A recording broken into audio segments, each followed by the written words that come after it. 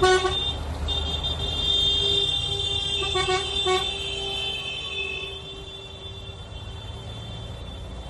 November 27, 2024, farmers in Dover took to the streets with over 100 tractors to stage a Go Slow protest, effectively blocking roads in the town. This demonstration was organised by the Save British Farming and Fairness for Farmers campaign groups, primarily in opposition to proposed inheritance tax changes on agricultural properties valued over £1 million. The farmers are demanding the government scrap these inheritance tax plans, halt substandard food imports, and eliminate the carbon tax on fertilisers.